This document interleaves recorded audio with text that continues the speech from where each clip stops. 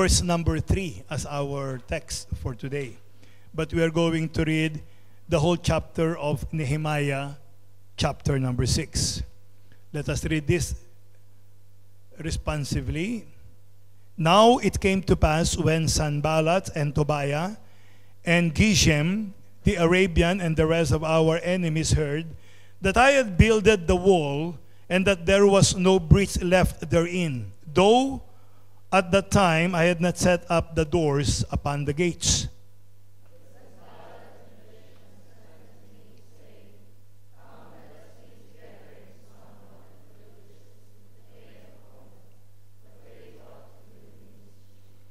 And I sent messengers unto them, saying, I am doing a great work, amen, so that I cannot come down.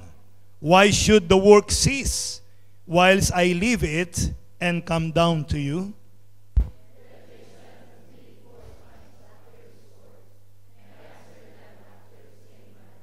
Then sent Sanballat his servant unto me in like manner the fifth time, with an open letter in his hand.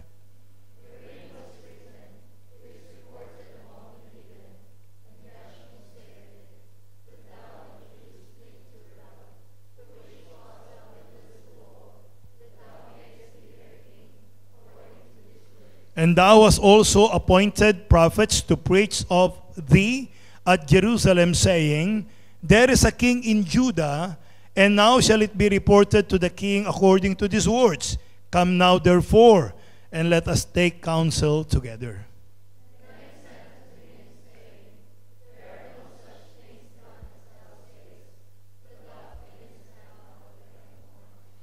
For they all made us afraid, saying, Their hand shall be weakened from the work, that it be not done. Now therefore, O God, strengthen my hands.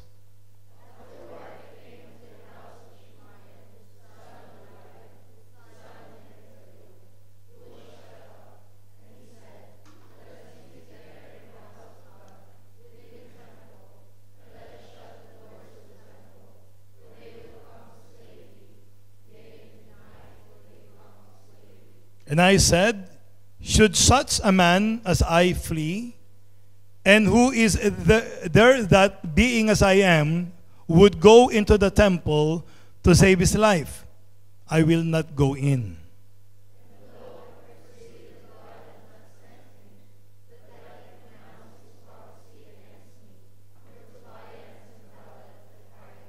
Therefore was he hired, that I should be afraid, and do so, and sin, and that they might have matter for an evil report, that they might reproach me.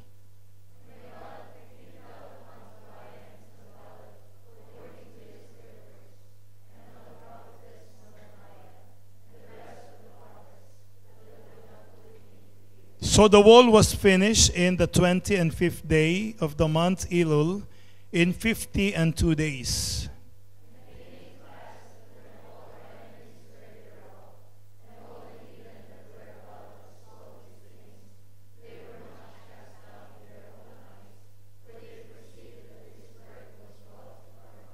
Moreover, in those days, the nobles of Judah sent many letters unto Tobiah, and the letters of Tobiah came unto them.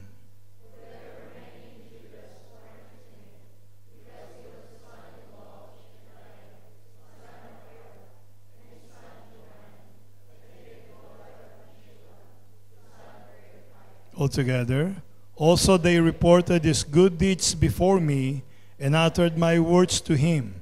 And Tobiah sent letters to put me in fear. Father, bless us as we study your word. In Jesus' name I pray, amen.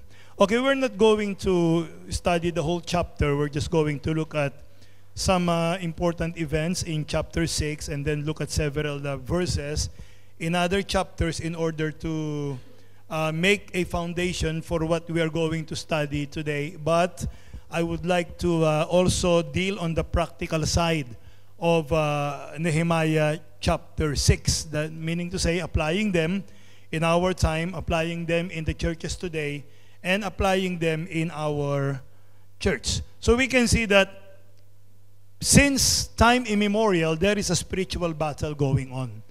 that spiritual battle will never stop until God completely has taken away sin from us, or completely taken us away from sin, and have completely dealt with sin and Satan and all of the enemies of the Christian faith. So when God established the church, the devil swore in his heart that he's going to do everything to destroy what the Lord Jesus Christ established here on earth. We can see that he personally tried to destroy the founder of the church, and even offered him everything that he might think, or a person might think that he wanted, in exchange for Jesus bowing down to the devil. But of course, we know that the Lord Jesus Christ did not succumb to all the temptations that was thrown at him by the devil. Why? Because Jesus knew the Word of God. Because Jesus is the living Word of God. Amen. That is why the Word of God is so important, because it is our only offensive weapon, that without which we cannot defeat our enemy, the devil. That is the importance of the Word of God. And that is also the reason why in many churches today, the Word of God is not important anymore. Pastor, how can you say that when every Sunday the pastor is opening the Bible and preaching from the Word of God? They are opening the Bible and they are teaching something that may not be according to the Word of God. Many pastors today will get a passage of Scripture, close the Bible, and then tell stories about what they think or what they believe has something to do with the Scripture. Ladies and gentlemen, the Bible is the story of Jesus. It is not my story. It is not your story. It is the story of the Son of God who gave His life so that you and I will become rich in the sight of God. He became poor, and with His stripes, the Bible says, we are healed. So we need to understand that there is a battle that is going on that will never stop. That's why when Jesus built the church, the devil also established counterfeit churches. That if you're going to look at many churches today, it is very hard to find a church that is really built by God, or a church that came from the church that the Lord Jesus Christ built. Why? All of them are using the Bible. All of them are zealous in what they are doing. The truth of the matter is that they are actually more zealous than we are. There is a cult where members will never be late, or they cannot enter the church. And they are a cult, meaning to say they are not teaching right doctrine, and they are not even children of God. But look at the discipline that they are exemplifying in their lives. And here we are saying that we are the true children of God, and yet we come late. And sometimes we do not even come to our services. So the irony of it.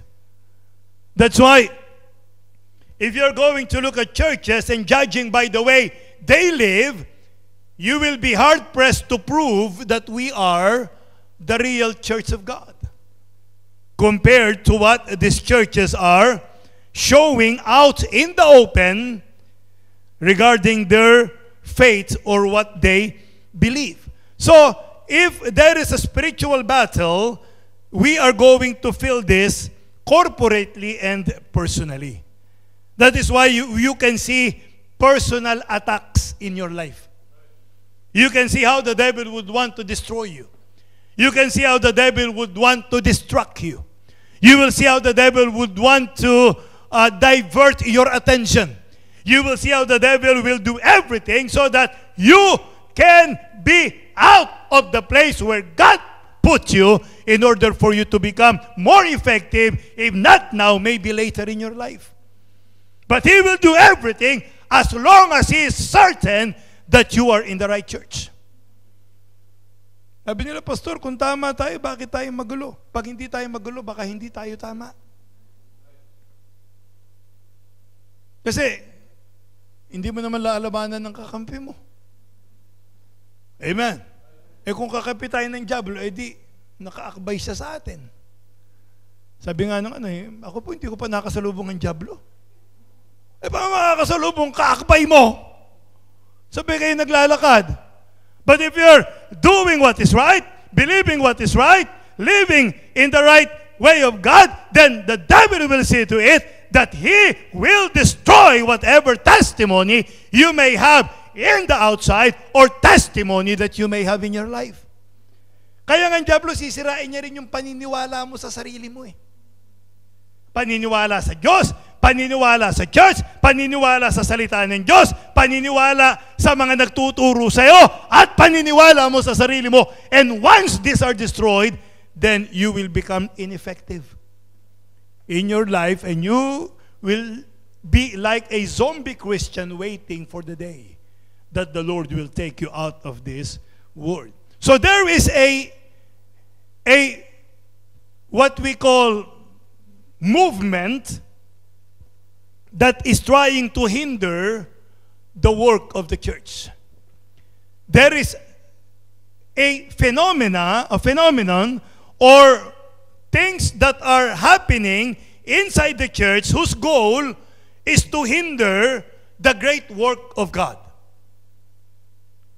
And in this movement, there is what we call, or are people who may not be willing participants, but they are part of that movement, maybe knowingly or unknowingly destroying or hindering the work of the Lord. And we need to look at it very carefully and try to identify it so that we will not be a part of that movement, because as I have said, we may be a part of it unknowingly. Yun ang mahirap eh. Yung knowingly, at least alam mo.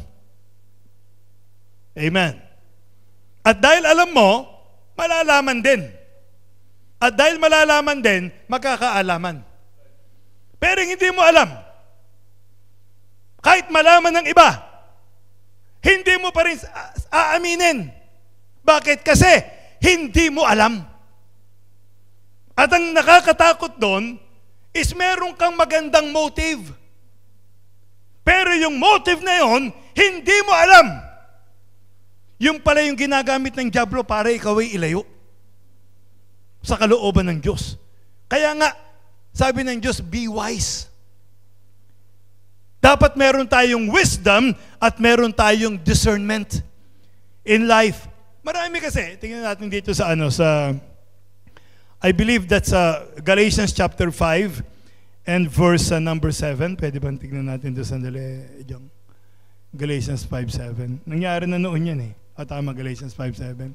Ye did run well. Who did? Who did? Who did? When you're dead, you cannot do anything. Amen? If you dead, oh my! How can God use you if you dead? Di ba? Oh, ye did run well. Who did hinder you? Ayan, di ba? Who did hinder you that ye should not obey the truth? So there is the possibility that we will stop. There is a possibility that we will not obey the truth anymore. Why? Because the truth is replaced with a lie. That is, we construed as truth. That's why we obey it. Because if you're a well-meaning Christian, you are going to be a well-meaning Christian. You're not going to be to have a bad conscience or a motive or a bad attitude or things like this, but you will do things according to your what you call good motive. But as I have said, our sincerity is not enough. It must be according to the truth. But when you believe that a lie is a truth, then that's the danger. Because you're going to do it with enthusiasm, with all of your vigor and vitality, with much zealousness, but not according to righteousness. That's what the Apostle Paul says. Because he says, I was like that before. I have zeal. I am persecuting the church. But I was wrong. And praise God, he realized it. He got saved. And he worked with more zealousness in the Lord. than when he was still a Jew. So, Pastor, who are the people that may be hindering the church? Well, I can say that they are not necessarily the gossipers in the church. Although gossipers can divide the church. Amen? Although gossipers can divide friendship and dismantle the unity of the church. So that is what gossip can do. But I don't believe that the gossipers are necessarily the main fronter when it comes to hindering. Of course, they can hinder, but in a degree, not that much compared to what we are going to study later on. What is gossip? Gossip is telling things that you should not tell. Gossip is not necessarily falsehood, because you can tell the truth, but you have no business telling the truth in a particular manner or in a particular way. Like, for example, in church discipline, we have public offense and we have private offense. When you make the private offense public, that is gossip. Understand? Why? Because you're disrupting the unity. You're destroying a person. If the thing can be settled privately, settle it. But when you make a private matter public, then you are disrupting the unity of the church and hindering the work of God. I read a very good example of gossip when a disgruntled member of a church tried to say things against his pastor. Most of them are not true, and some may be true, but he spread it among members of the church and even people outside of the church. But then after a while, he got right with God and then was convicted to talk to his pastor and ask for forgiveness. And he said, "Pastor, forgive me for all the gossips that I've spread against you." When he asked for forgiveness, the pastor said that, "I forgive you." He hugged the person and he said that, "I forgive you." He said, "Pastor, let me fix what I did." He said, "Son, come with me." And he took a piece of paper. He actually shredded that paper. After shredding that paper, he even cut that paper into small pieces. And they went out in a windy afternoon. And he threw the paper, the shredded paper, into the air. And it was carried by the wind in many different places. And then the pastor said, "Can you please collect all of those pieces, put them together, because I need to use that paper?" He said, "Pastor, that will be impossible. I may be able to gather all the pieces, which is very, very hard. I may have put it together, which is again very, very hard. But even though you cannot use it in a good way because it's already mangled and shredded and all of these things." He said, "Son, it is the same thing. I have forgiven you, I love you in the Lord, but you cannot undo what you have done. You have already destroyed my reputation, and there is really nothing that you can do about it. So next time, be careful about what you will say against other people." Why? Because, you see, once you said something, you cannot take it back. Even if you try to take it back, what entered into the mind of other people will remain there and will just wait for a chance to get out when some unfavorable circumstances happen between that person and the person that you have destroyed in the mind of that person. So that's why be careful. Amen? Let us be careful in saying things against other people, except if these things are of public matter. So, not necessarily the gossipers, but of course it's good if we do not have any gossiper in the church. Amen? That would be a good church. Not necessarily the complainers. Although complainers will annoy you. It will bring your temperature a notch higher because of their constant complaining. You see, there are church members that you will never be able to please no matter what you do.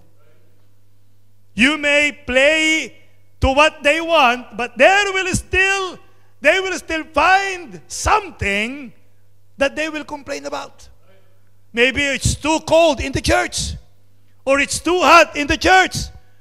The choir sings so loudly. The pastor preaches along a message and he's always shouting. Or the message is too short that I spend money to come to the church and that money is not even worth to spend for that kind of a message. Or the members are not friendly, etc., etc. And when you look at the mirror, I'm so old. They will always complain. You won't be able to please them no matter what you do. But that is part of the church. Sadly, there are people who will always complain. It's not good to have members who always complain, but they are not necessarily the main proponent that will hinder the work of the church. Not even the pretenders. You see, there are pretenders. You see, church people that are on the church attendance or church roll, some of them can put on a mask that you think that they are a Christian every Sunday. But after that, Monday to Saturday, they live like the Word, they agree with the Word, they go with the Word, because that is who they are, Word, but they are not the children of God. That's why there are pretenders in the church. There are those who think they are saved, or there are those who know that they are not saved, but they are just going along with what is happening in the church. So of course, this is not good. And they can disrupt our unity, but these pretenders may be controlled. Or later on, they will go out of the church. So we not need to worry that much against them. You teach the truth, they will not like it. You teach the Bible completely, they will not like it. So there are pretenders. And also there are what we call feelers. Those who depend on, they serve the Lord regarding on what they feel. If they feel like it, or if they don't feel like it, if they are in the mood, or if they are not in the mood to serve the Lord. If what the pastor is asking them to do is something that they like, they will do it. If they do not like it, then they're not going to do it. So these are the feelers. They want to do the work of God their way, not the way of God. So these are not good groups or people in the church, the gossipers, the complainers, the pretenders, the feelers, but the one that I'm talking about that can disrupt the ministry of the church are the quitters. The quitters. They can disrupt or hinder the great work of the church. These are the people who will stop serving God altogether, and sadly and alarmingly, their numbers are jumping higher in almost every churches in the world. According to one survey, there are more quitters than those that are being added into the right church in our time. Of course, emerging church, mabilis yan, marami yan. Kasi emerging churches are basically church of the unsaved and for the unsaved. But for those who are teaching salvation, we have more quitters than those that are being added in the church. So quitters are hindering the church. Why do we have quitters, and what are the reasons? Well, some have quit because of discouragement. When you got discouraged and you were not encouraged in time, or you are discouraged but you did not disclose it, but you carry it in your heart, then time will come that you will just quit altogether and not attend the church anymore. Not only that, but some have quit because they have been distracted. Their friends have distracted them. Their families have distracted them. Their own ambition have distracted them. And maybe some Christians have distracted them in the church. And this is so sad when you quit because of distraction. You are distracted, nawala yung ano mo, focus mo sa ginagawa mo sa Panginoon. You see, anyway, we will elaborate this later. Elaborate on this later. Some people have been distracted because of, you see, material things of this world. That's the reason why Demas left Paul, having loved the present world, the material things of the world. So he left the Apostle Paul. Why? He was distracted. So he quit on the Apostle Paul. Just imagine the damage that he has done for the cause of Christ by leaving the Apostle Paul. We do not know what damage, but only eternity will reveal the kind of damage that he did when he left the Apostle Paul. Some people quit because they have been disappointed. Disappointed sila. They're expecting something from the church, and then all of a sudden they got disappointed. Why? Because these are the kind of people who are looking at things that should be done for them, not the things that they should do for others. Yun yung disappointment eh. Naalala ko nga, sabi ng isa minsan, naku, nakakatawa, pupunta ako dun sa Cambodia, ang pastor pala ron, si Pastor Madlang-awa. Tapos nung marinig ko, ay ganun lang pala. Disappointed. Ba't mo i-expect sa akin ang spiritual growth mo? Gagawin ko yung magagawa ko, pero hanggang dun lang ako. Tsaka isa pa, hindi naman ako nakikipagpagalingan.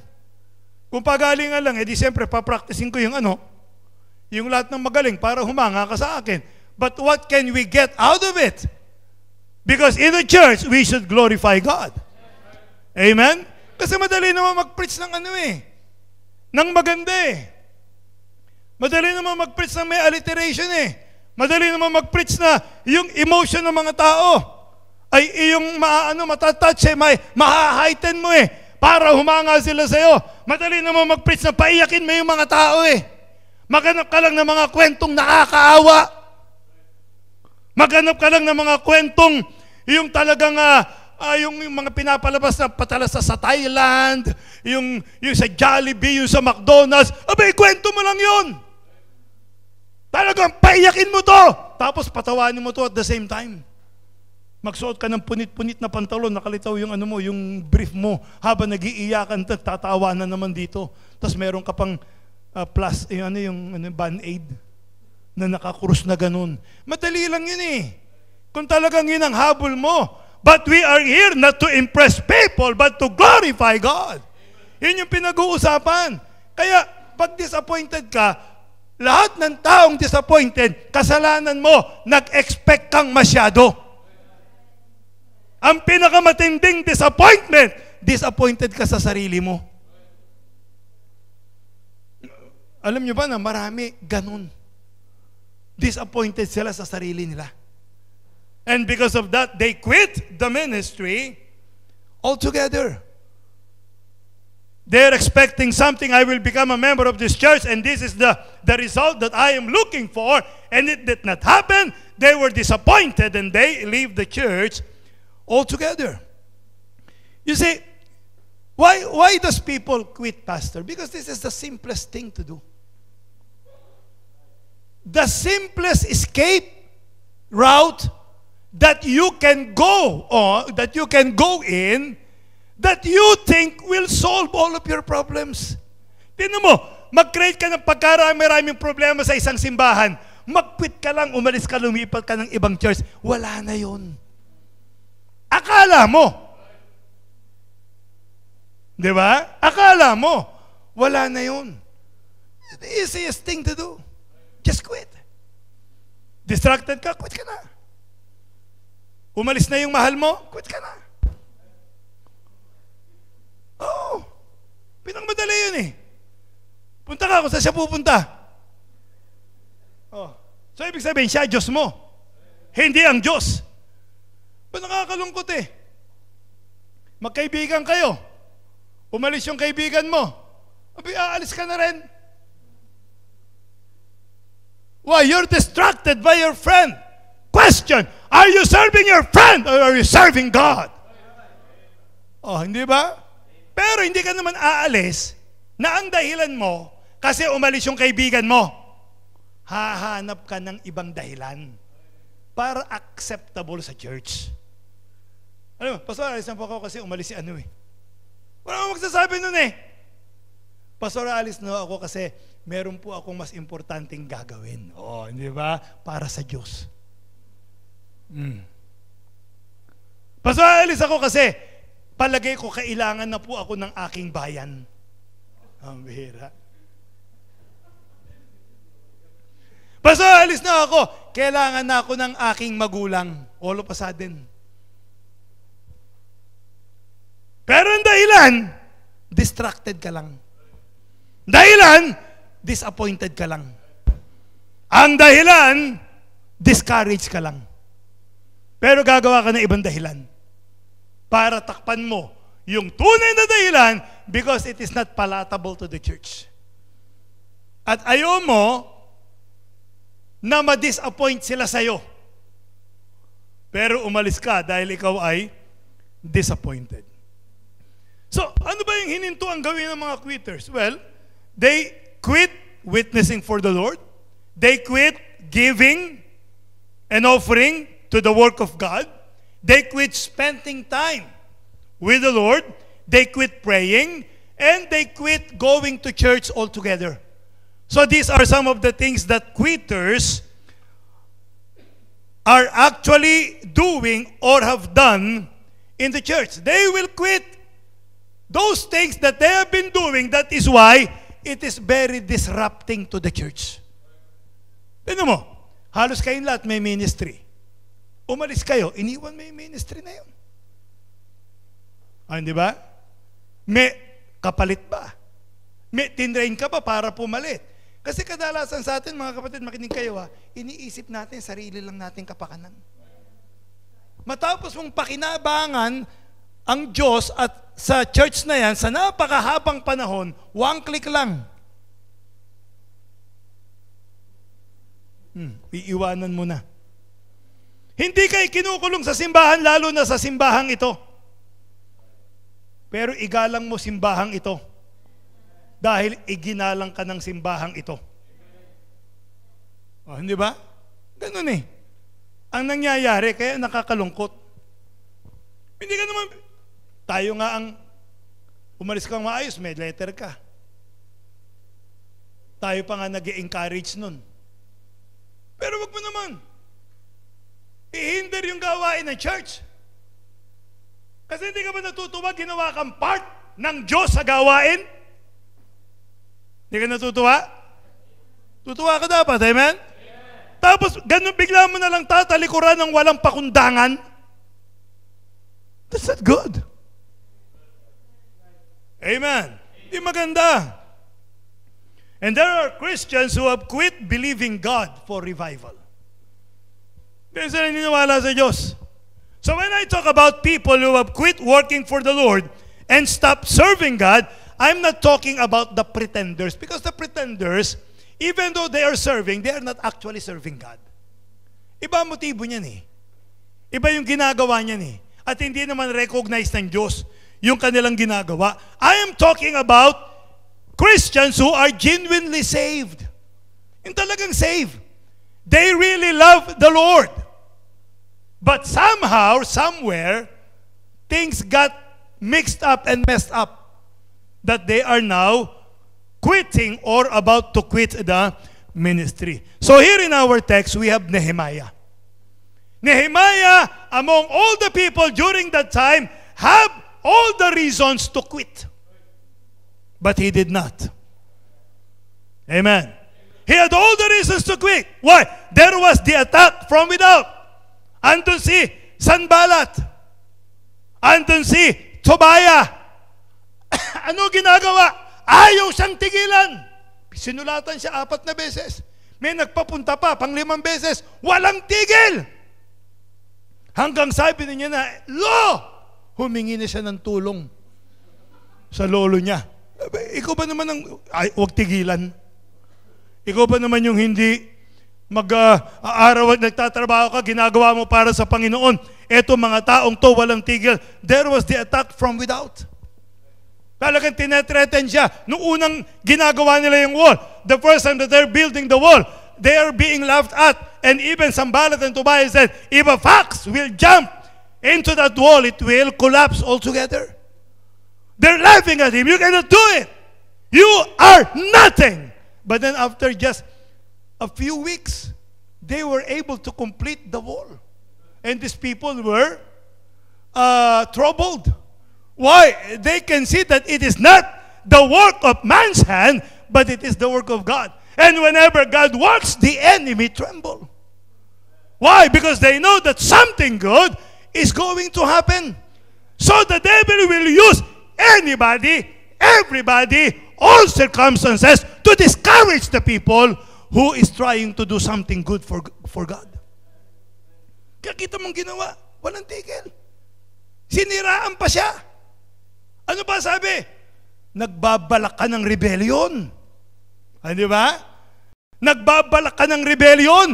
Kaya ka nire-rebuild mo yung wall para ikaw ang maging hari. At magrebelde ka sa hari, isusumbong ka namin sa hari. Nag-invento pa sila, sisiraan ka. Why? Because you're doing something good for God. That's why, ladies and gentlemen, when you decide to do something good for God, expect something bad to happen to you. Why? Because we have an enemy. If that is not happening to you, there is a question.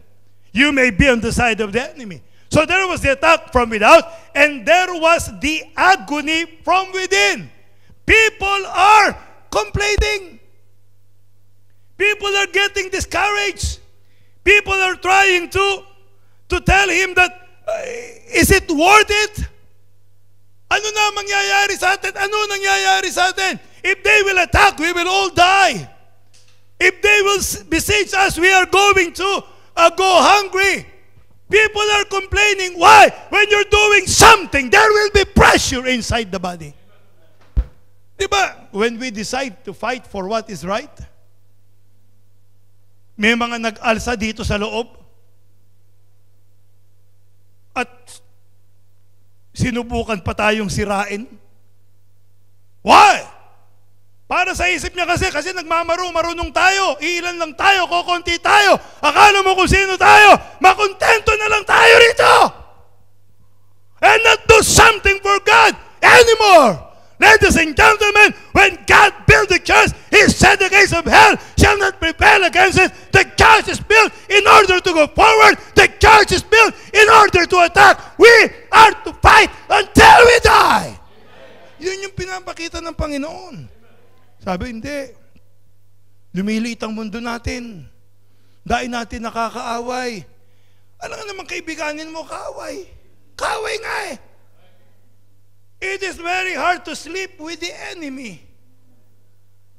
Amen? Hard! Kita nyo ginawa rito, mag-meet tayo. Di ba sabi sa kanya, binasa natin? Mag-meet tayo. Ano gagawin? Papatayin lang siya. Ganyan ang kaaway. Tapos sabihin sa iyo, hoy, lumapit ka. Kung gusto mo akong yakapin, ba't kita pipigilin? Di ba? Ganun yun. Palapitin ka.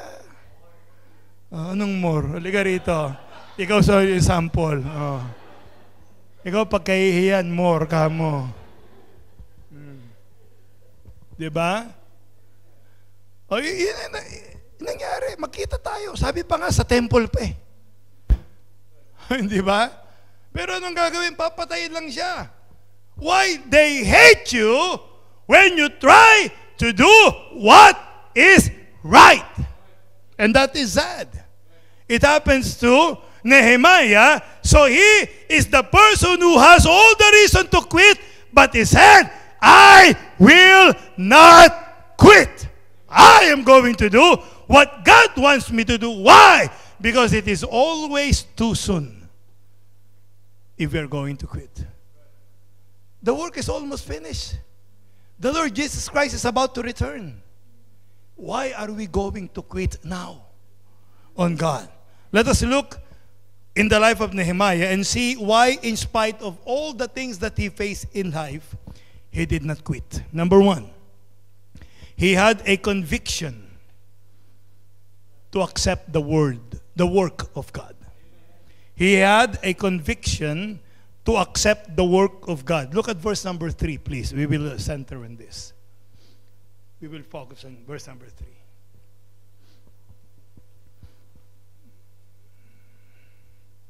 And I sent messengers unto them, saying, I am doing a great work. Amen? He says, I am doing a great work. Listen, this will help us understand that Nehemiah accepted the challenge to do the work of God. Listen to me. God will not force you to do His work. He's not going to shortchange you to do His work.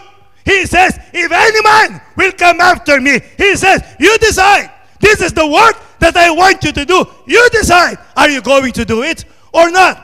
And Nehemiah accepted the challenge of the work of God. Yun yung maganda. Yung naglilingkod ka nang hindi ka pinilit. Kasi pag pinilit ka, magkukwit ka.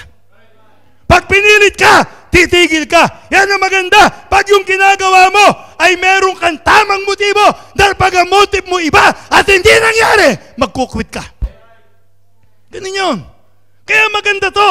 If you're serving God, you should not be forced to serve God, but it is your own personal conviction that you accepted the challenge that you are going to serve God. Why? So that no matter what happened, you will finish what you have started for God.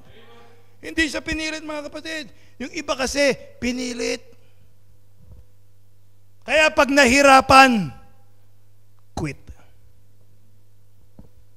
Hindi pa nga hirap, quit na eh. Pag nagka-problema, quit. Wala pa nga minsan problema. Magkukwit na yan. Why? Napilitan lang eh.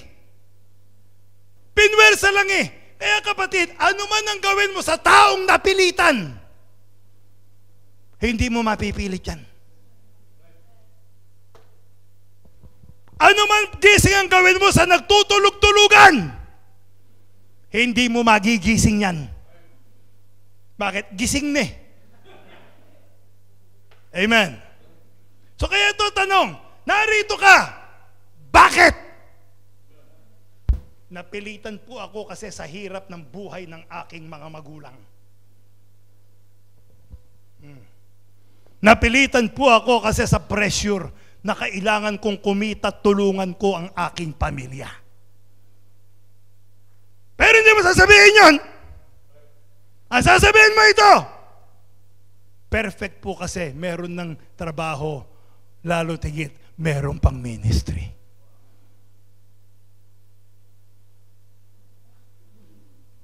Galing ano?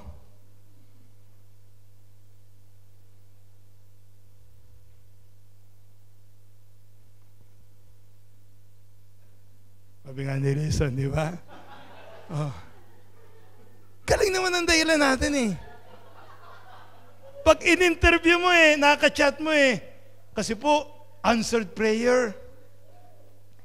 Meron na pong ministry, which is higit sa lahat.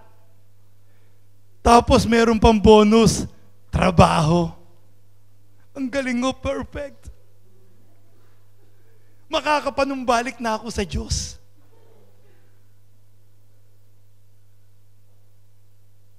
Napilitan ka kasi. At pinangatawanan mo na.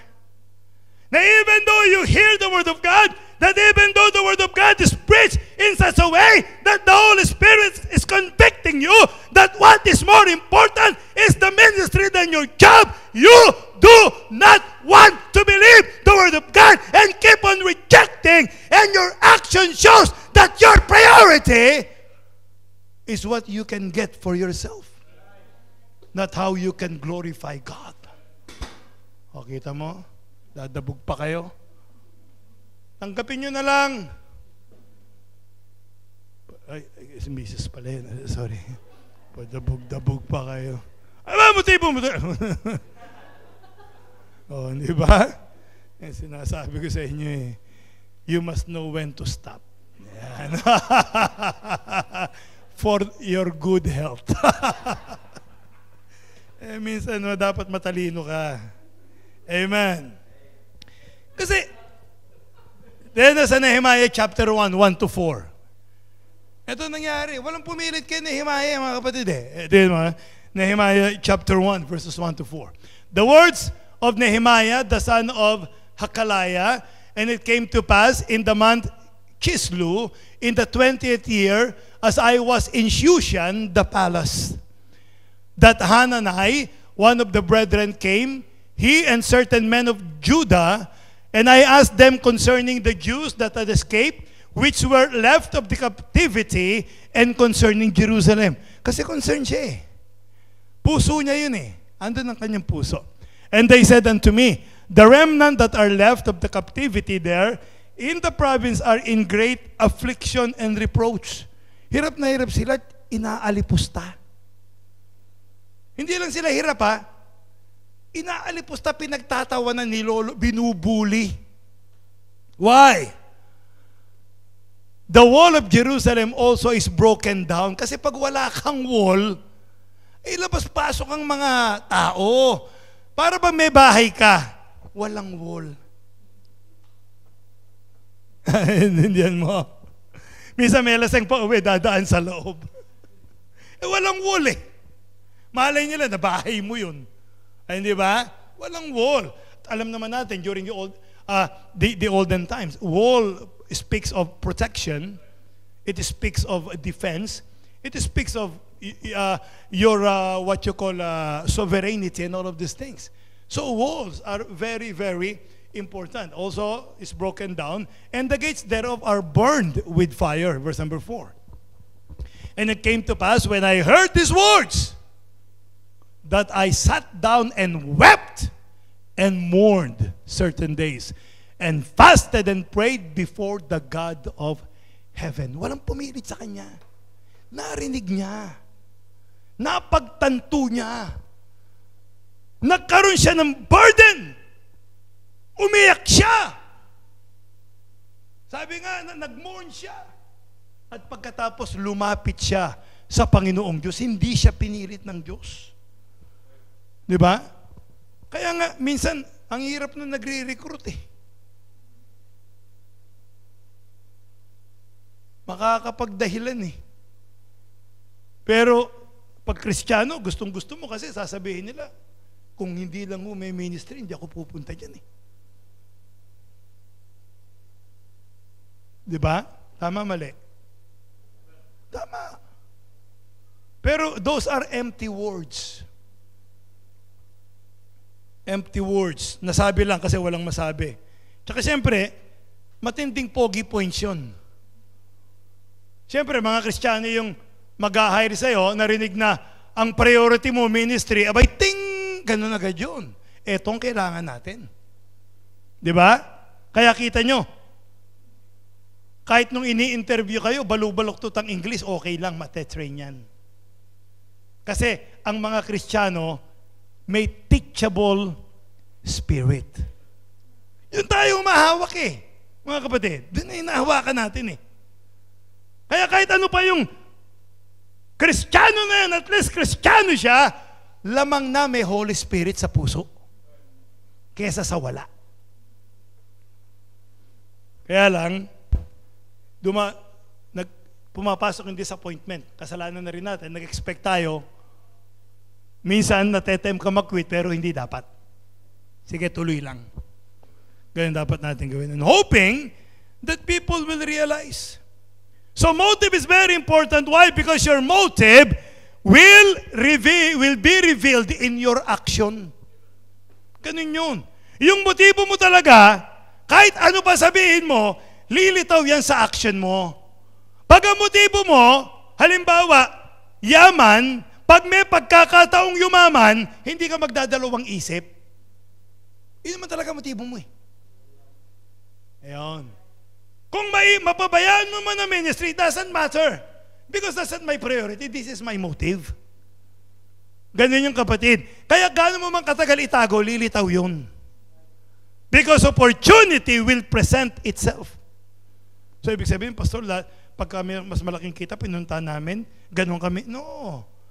Dapat intindihin nyo. Kasi minsan ang problema nyo, Agad yung iniisip na, tinitira ako ni pastor. Hindi. May tinuturo sa Bible sa atin. Ito yon. Okay. Kung ang pagpunta mo o pagtanggap mo, hindi pinag-uusapan yung mas malaki kita o hindi, o mas mahirap na trabaho o hindi. Ang pinag-uusapan, ano yung gagawin mo sa priority mo na sinabi mo ministry. Maaapektuhan ba o hindi? Yun ang point doon. Ito nga anak ko dahil tatay na to Bigyan mo itong trabaho mas malaki kita. Nangahak nga yan ng ng Facebook Biro mo nakita-kita ko na lang, sabi ni Maribel, how cute is my granddaughter. Kanya sagot ko na yung matrikula mo sa college. Terribleng buhay ito. Tuwan-tuwa si Esther. Sabi nila, hindi, si Jong yan. Sabi niya, that's si life facts. O, isipin nyo. Kukunin yan. Pero titiyakin ko. Hindi niya mapapabayaan yung choir. Hindi niya mapapabayaan yung pagpipris niya. Hindi niya mapapabayaan yung pag-aaral niya. Walang problema. Sa totoo nga, nag-apply yan sa Ano sa ka nag-apply nun? Preach Card Academy. Nauna pa nag-apply sa iyo yan, baka akala mo. Yung motibo mo, tignan mo. Huwag kang magalit pag may ganitong klase ng preaching kasi chine-check yung motive mo. Baka maunawaan mo sa Word of God. At kung tama ka, tuloy nang wala kang iniisip. At kung mali ka, tigil para wala kang isipin. Yun yung point dito mga kapatid. Hindi tayo magkakalaban. Lalo na ako, hindi nyo ako kalaban. Ano ba naman mapapala kung labanan ko kayo? Amen. Sasabihin ko lang. Sasabihin lang natin. Pakikita lang natin. Yun yung pinag-uusapan doon. See? Sinasabi ko na Chapter 2, 1 and 2. Yung sabi rito, and it came to pass in the month Nisan. Kita mo? Nagsimula sa Shushan, sa Chislu, China yon. Ito Nisan, Japan na. Nagta-travel din siya In the 20th year of Artaxerxes, nagkasakit pa siya. Sumakit ang tiyan. Sabi kasi nung nagbasa isa, Alka-Seltzer kanya Artaxerxes, the king. That wine was before him, and I took up the wine and gave it unto the king. Now I had not been before time sad in his presence. Masaya siyang tao, masiyahin, butler siya. At pag nagseserve siya, lagi siyang may kasiyahan. Kasi papatayin ka ng hari. Kaya lang talagang ako may question din kay Nehemiah Ba't nagseserve ka ng wine sa hari? Pero yun yung kalagayan niya nun. Tuloy natin. Hindi ko sasabi mag-serve kayo, ha? 2. Wherefore the king said unto me, why is thy countenance sad, seeing thou art not sick? This is nothing else but sorrow of the heart. Then I was very sore afraid. Why? Pwede siyang papatay. Alam niyo ba sa hari, bawal humarap ng malungkot. Yung si Esther, naalala niyo, yung asawa bago si Esther, di ba, yung magandang asawa, dahil sa hindi maganda yung pinakita niya sa hari, inalis siya. Pwede kayo ipapatay. Kaya takot na takot siya. Pero if we will continue reading, he had favor with the king. Why? Because God honors the desire of his heart. Amen. Makinig ka kapatid. May mga goal ka sa buhay. May mga gusto kang matulungan, alam ng Diyos. Huwag mong ipagpapalit ang gawain niya at ang bayan niya at ang mga tao niya. Gagawa ang Diyos ng paraan para mapunuan yan sa ibang kaparaanan kesa sa paraang iniisip mo. Alam mo nangyari nung payagan siya, sabi pa, sige, manguha ka ng kahoy, magpapadala pa ako ng gwardya. Isipin mo yun. Very unusual. Bakit nangyari? Because Nehemiah loved his people. Nehemiah loved God. And if you will love God, and if you will love the church of God, hindi ba gagawa ng paraan ng Diyos para mangyari yung desire ng puso mo na hindi naman taliwas sa gusto niya sa paraan ng Panginoong Diyos? Isa lang gusto ko nung maligtas ako, maligtas ang lola ko. Yun lang ang gusto ko doon. Lahat ginagawa ko, maluwalhati ang Diyos, at laging sa puso ko, sa isip ko, maligtas ang lola ko. Bago siya namatay. Yung last night niya sa mundong ito, niligtas siya ng Panginoong Diyos. Gumawa siya ng paraan. Why? God will honor our hearts. If we are going to serve Him with conviction. Kasi pag naglingkod ka na may conviction, walang makakatinag sa'yo. Kahit anong offer pa. At kung hindi rin lang yun promotion, hindi ka matitinag. Hindi ko sinabing maging stationary ka. God will move you according to His will. But the will of God is according to His glory. Not simply the fulfillment of your desire. Pangalawa lang yun, kaya nga sabi, seek ye first the kingdom of God and His righteousness, and all these things shall be added unto you. Yung mga gusto mo, dagdag yun dahil inuna mo yung kingdom of God. Pero pag inuna mo yung dagdag, bawas sa'yo yung kingdom of God. Yun ang mawawala. Yun ang nakakalungkot. So, he had the conviction to accept the work of God. What kind of conviction? Number one, it is a personal conviction. Sabi niya sa verse 3, I am doing. Amen? Question, what are you doing? Mahirap magkaroon ng conviction pag wala kang ginagawa. I am doing nothing. And I will continue to do so. Hindi ba mahirap yun? Dapat may ginagawa ka. Sabi niya, I am doing. Everybody had a job and a position to fill in the body, which is the church. What part are you fulfilling or filling in the church of God? Ano yung lugar na nilulugaran mo, ginagawa mo sa church? Hindi pwedeng wala. Hindi ka nilagay ng Diyos na balakubak, na walang ginagawa kundi pakatihin ng ulo. Hindi ka pigsa na sisilipin sa bote. Hindi ka anan, nakaitim-itim mo, may maputi ka. Hindi ka kurikong na kung saan-saan tumutubot, walang ginagawa kundi katihin. Kamutin pala katihin. Kamutin dahil makati. Ano yung lugar mo sa church? Dapat meron. Amen. Dahil kung wala, baka hindi ka save. Dahil ang save, lalagyan ng Diyos na member ng body. Eto ngayon, ikaw yung mata. Galingan mong tumingin. Amen. Focus mo yung tingin. Pero, sabi mo, may ibang gusto ang Diyos sa akin. Aalis ako. May kapalit ba yung mata? Huwag mo naman bulagin ng katawan. Amen? Because you are doing it. And you're the only one who can do it.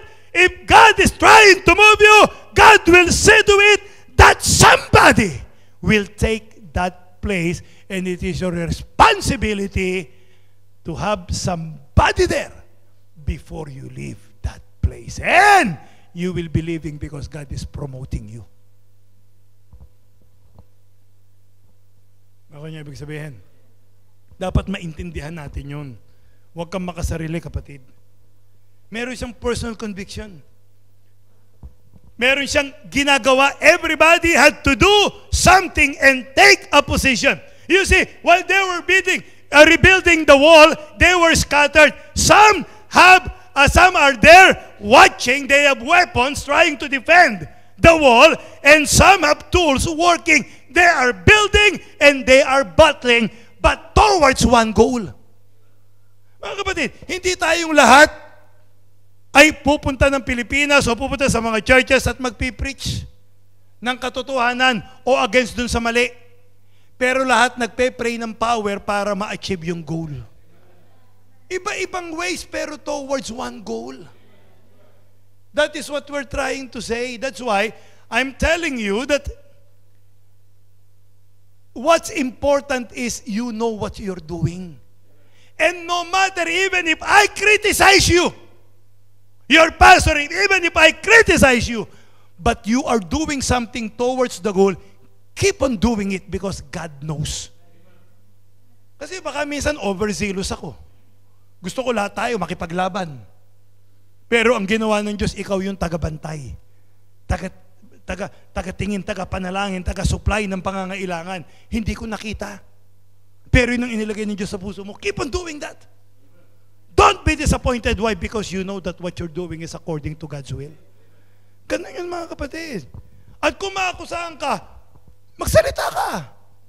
Pastor, araw at gabi walang tigil, pinapanalangin ko po na gamitin kayo ng Diyos. Na sa ganun mamulat po sa katotohanan ng mata ng maraming mga mananampalataya. Yun po yung ministering nilagay ng Diyos sa aking puso. Walang naman sabihin ko, tigilan mo yan! Hindi ko patitigilin. Sasabihin ko siya, salamat kapatid, ipagpatuloy mo yan, kung madadagdagan mo pa, salamat. Diba? Ganun lang naman yan eh. Wala naman magagalit sa'yo ng ginagawa mo para sa ikatutupad ng goal na hindi naman taliwa sa kalooban ng Diyos. There are many ways to serve God. Merong nasa front line at meron namang nasa garrison para protektahan nila yung mga naiwan na pamilya ron. Naalala niyo si David, nung umatake lahat ng lalaki, walang naiwan. Niloko lang pala sila. Umikot yung mga kalaban, kinuha lahat ng asawa. Hindi ba gusto siyang pagbabatuhin? Pero kung may naiwan doon, hindi sana nangyari yon. Sometimes, forgive us, sometimes we are overzealous. Please try to understand. Because our motive is to glorify God, and our motive is to have the church united in serving the Lord the way we see it. We are humans, we commit mistakes. So sometimes, please try to understand. Every Christian has a personal responsibility in the work of God. Because we all have a calling. You may be rich, you may be poor, you may be tall, you may be short, you may be altogether lovely or altogether ugly. You may be educated or not educated, you may be black, you may be white. It doesn't matter who you are. If you're a child of God, God has something for you to do in His ministry. Amen. So God does not leave anyone out when it comes to His work. Every child of God is important in the work of God. Why? Because your work is a personal job. I am doing, Nehemiah said. Amen? Kaya mga kapatid, mahal mo ba ang church? Dapat mahalin natin. No matter how imperfect our church is, we need to love it. Pero minsan nakakasakit sa puso. Ako, I cannot imagine this in my life. And I will never imagine this because I could not imagine it. Kung ano man yun, hindi ko na maintindihan. Hindi mangyayari kailan naman na may titira sa bubong ng aking tahanan na hindi mag-a-attend ng church. Never. Narinig nyo? Hindi ako papayag kahit kailan na may titira sa ilalim ng bubong ng bahay ko o ng inuupahan ko o ng kinukontrol ko o minamanis ko na hindi a-attend ng church ko. Bakit? Naniniwala ko ng church ko ay sa Diyos at ang bawat tao na makakasalamuha ko at meron akong karapatan, gagamitin ko impluwensya para makita nila kung anong ginagawa ng Diyos sa church ko. Pastor, kung ayaw, papaalisin ko.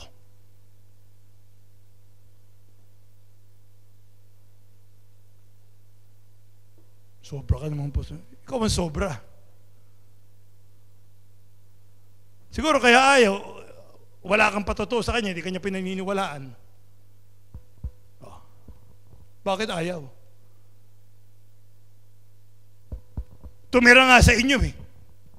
Hindi naman kanya, pero kayo nakikitira.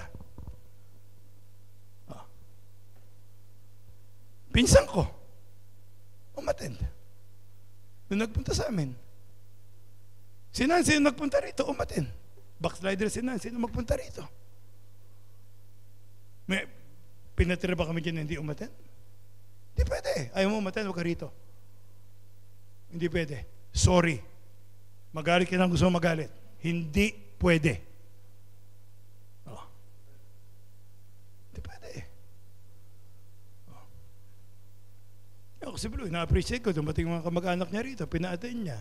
And to be honest, minsan naiinip na talaga sila. Kita mo naman kasi sa mukha, hindi mo naman maikaila. Oh. Si Tito talagang minsan gumagano na siya eh. Oh. Pero atin sila, bakit? Nakatira sila kay Blue eh. Oh, pag hindi sila umaten, yari sa akin si Blue. Sabi ko, Pampiro, anong impluensya meron ko sa kanila? Tinutulungan mo tapos gaganyanin ka? Bawag. Bihira nga tayong magka-impluensya sa tao, meron na tayong pagkakataon, pababayaan pa natin. Oh, di ba? Oh. Sometimes it is hard to understand what is understandable. Hirap. Hirap. Kaya ang pastor kontrabida eh. Hindi nyo napapansin kung ba't nagiging kontrabida, pastor. Kamukha ngayon, may mga hindi nakakaramdam ng magandang pakiramdam. Kontrabida siyempre, pastor. Kaya ka nakaramdam ng ganyan dahil sa pastor eh. Bakit pati yun? Hindi mo itanong, bakit nga naman hindi ko gawin? Halimbawa, kaibigan, nakikitira ka dito sa amin, pabor ko sa'yo. Di ba ako mapagbibigyan atin ka sa church? Minsan lang. Subukan mo, makinig ka. Ay, hindi, ayoko. Nakikitira lang ako. Saan mo nakakita ng taong ganun? Oh. Pero nila ako sabihin niyang, kilala naman kita, ipokrito kayo, tapos iimbitahan mo ako. Wag naman. O, yun, wala kang magagawa ron. Alam niya kahit ikaw, hindi totoo eh. Alam niya kahit ikaw, umaattend ka lang kasi nakikinabang ka eh. Alam niya yun, kaya hindi mo siya pwedeng pilitin. Pera na lang kung ganon. Eh kung hindi naman ganon, bakit?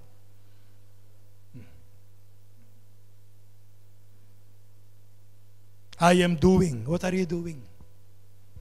Number 2, he had a commitment in achieving the work of God.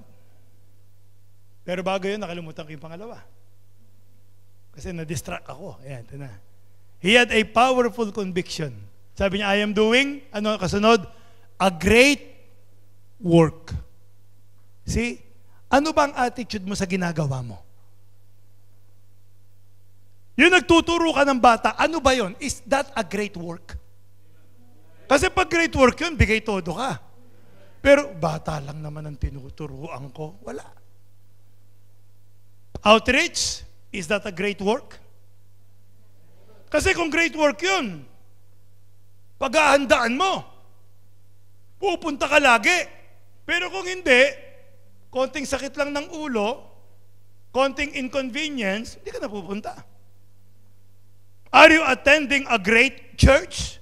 Ano attitude mo sa church na to? Kung para sa so-so lang itong church, ay di so-so ka, ikaw yung church eh. At kung so-so itong church na to, at alam mo pala kung paano magiging great, ba't di mo ginagawa? So what is your attitude? He has a great conviction. Para sa kanya, yung pag-build ng wall ay hindi basta-basta. Lahat ginawa niya. May kaklase nga ako sa Bible school. Pagka magcha-chapel hour kami every Wednesday, mamamalansya na yun. Pagkatapos ang huling paplansyahin niya, yung perang i-offering niya. 10 piso. Sabi ko, ano ka ba? Kasi ng kuryente, pinaplansya mo ba? Sabi, bakit? Gusto ko kanya kasi gusto ko pag bibigay ko sa Panginoon, the best kanya. Okay, wala akong magagawa. Para sa kanya, yung ino-offer niya, kailangan hindi, sabi ko, 10 piso pa rin yan, kahit lukot yan, kahit na hindi, it doesn't matter. Para sa kanya, gusto kong ibigay sa Diyos, hindi lukot. Ngayon, gusto mo lukot, di ibigay mo. Ang pagkakaiba, attitude ng giving. Yung amount, pareho eh. Pero yung kanyang attitude, great ito para sa Diyos. And I'm going to see to it that the best is being given to God. Ganun yun. Kaya anong attitude? Kaya, kaya nalilate ka? Hindi naman great ang church sa'yo eh. Kaya uma-absent ka? Hindi naman great ang church sa'yo. Ang church sa'yo, ina-attenan lang. Something na a-attend ka lang. Sabi ka nung isa na ating itinuwalag, isang sinabi niya, ang pagkakaalam ko, ang church, uma-attend ka lang eh. Mali pala ipinunta ko, kanya. Kaya, no wonder, it doesn't matter, wala mang epekto yun eh. Kahit 1,000 beses pang itiwalag, sabi niya, Pero yung taong may pagmamahal sa Diyos at natiwalag, hindi na magkakaroon ng kapayapaan niya habang buhay. Hanggat di siya nanunumbalik sa Panginoon. Bakit? Mahalaga sa kanya eh. Pero sa mga walang halaga, wala lang yun. Wala lang yung sisirahain pa nga niya, pinanggalingan niya. Bakit? Hindi mo mahalaga sa kanila eh. So ang tanong, gaano kahalaga sa iyo ang church na to? Kaya kung hindi mahalaga, kapatid, spare mo naman tong simbahan. Hayaan mo naman na matira na lang yung mga binibigyan ng pagpapahalaga kung ayaw mo na bigyan ng pagpapahalaga ang simbahang ito. Huwag naman. Ano ba itong simbahang ito? He purchased with His own blood. He purchased with His own blood. Binabaliwala mo yung katawang binili ni Kristo ng kanyang dugo. It is the pillar and the ground of the truth. Binabaliwala mo kung saan nilagay ng Diyos yung kanyang katotohanan. It is the institution of and the incubator of mission in the world. Binabaliwala mo yung nagtatayo ng mga simbahan na katulad ng tinayo ng Panginoon. Wag! Wag! Wag! Sabi nga, no! No! No! Huwag mong gaganunin. It is our privilege to be a part of building and expanding the kingdom of God. So let us do it with all of our best. And it will only happen if you are not forced or begged to do the work of God. Kasi mga kapatid, huwag kang magalit, magalit ka na pala. Meron kasi talagang nanggagamit lang ng simbahan. Meron talagang ginagamit lang ang simbahan. Meron talaga. Kung ikaw yon, pwede ba iwanan mo na kami? Parang awa mo na. Ayan, nagmamakaawa na ako. Wag naman. Amen. Yung naghihintay ka lang ng break. Dito muna ako hanggat dumating yung break ko. Hindi naman ito showbiz eh. Napa-extra ka muna, dakilang extra sa buong mundo, si Bitoy. Hanggang magkaroon ka ng break. Huwag naman ganun. Kaya nga noon, yung mga uma-attend dito, honest naman sila eh. Actually, si Marlene, she was honest. Sabi niya, Pastor, talagang ang goal ko, Canada. Pero dito muna ako. Di ba, kapatid? Kamag-anak mo si Marlene, di ba? Pero pinipreach ko, huwag niyong gawing stepping stone nito, kako. Hanggang naririto kayo, bigay niyo ang the best ninyo. Isipin niyo, dito lang talaga kayo at hindi saan pa. Kasi pag ginawa niyo, iniinsulto niyo to, wag naman. Huwag naman gawing doormat, huwag naman gawing tapakan. Pag narito ka, italaga mong narito ka na habang buhay unless God promotes you to another place. Ganun dapat ang attitude. Parang nasa UAAP ka o kaya NCAA sa Amerika. Gagamitin ko lang para sa NBA talaga ang goal ko. So kapag ka may bantay na hindi ko na ilay up, ititira ko na lang para baka mapilay ako, hindi na ako re-rebound masyado. Huwag naman ganun, kawawa naman yung team na sinalihan mo. Nagpapakamatay. Kaya nga pag naglalaro tayo ng basketball, hindi nyo madalas makita, dalas disappointed ako. Ako na nga yung 55 anyos. Ako yung takbo ng takbo, tapos itong mga 20 anyos, 30 anyos na to, nanonood. Hindi makapag-box out.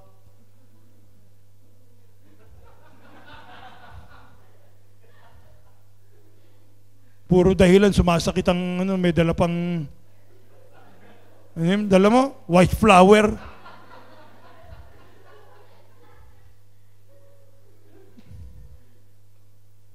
pag binantayan ko si Jun, pag binantayan ako ni Jun, talagang kikita nyo naman kung paano kami dalawa.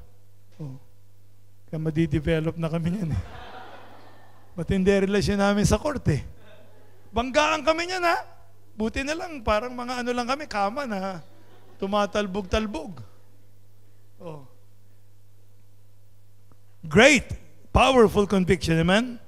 Number 2, he had a commitment in achieving the work of God. Sabi niya, I am doing. Sabi niya, a great work.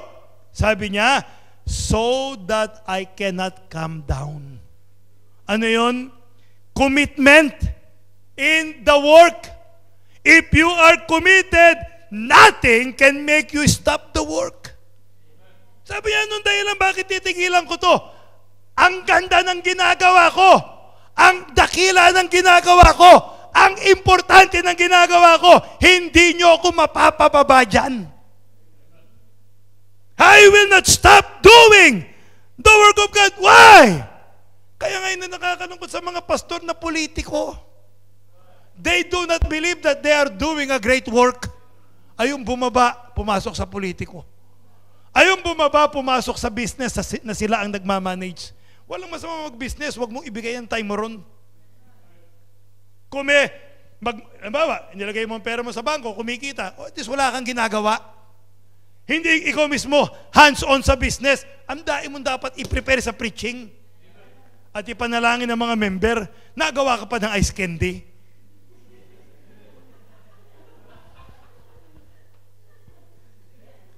Abay, wag na. Sino ba nagawa? Hindi naman kayo pastor eh. Brownies. Ano lang naman kayo, once every month and a half eh. Pag pastor na kayo, wag na. Pagawa mo na sa iba. O, ganon. Hindi ba? Sabi niya, I cannot come down. He was threatened, but he didn't quit. He was threatened. Papatayin daw siya. Nagpadala ng letters 4 na beses. Nagpadala ng threat. Galit sila. Nagsalita sila ng laban sa kanya. Nagsinungaling laban sa kanya. Anong sabi niya? I answer them the same matter. The same manner that I am doing a great work so that I cannot come down. Wala akong ano. Importante ito, maghintay kayo. Kung gusto niyo ako makausap, maghintay kayo. Kung meron gusto kayo pagawa, may ginagawa ako. Pero kahit maghintay kayo, bababa lang ako pagtapos na. At pagtapos na, nasa langit na ako noon. So doon tayo makita kung ligtas kayo. Yung sinasabi ni Nehemiah, I'm not going to stop doing this. Why will the work cease? Sabi niya, bakit titigil? Dahil tinatakot niyo ako, no? Takutin niyo na ako, matagal na akong takot. Tuloy ang gagawin ko. Amen? Number 2, he was tired but he didn't quit. Kasi diligent worker si Nehemiah. Palagay ko, pagod na siya. Palagay ko, nanghina na rin siya. Palagay ko, nasaktan na rin siya. Palagay ko, worn out and burnout na rin siya. But he did not stop. Why? He's doing a great work. Ano sabi niya sa chapter 6 verse 9? 8 and 9 please. Tignan natin. Ang ganda ng ano niya rito eh. Ginawa't sinabi niya eh. 8 and 9. 6:8. Ayaw niya? Nag-quit na.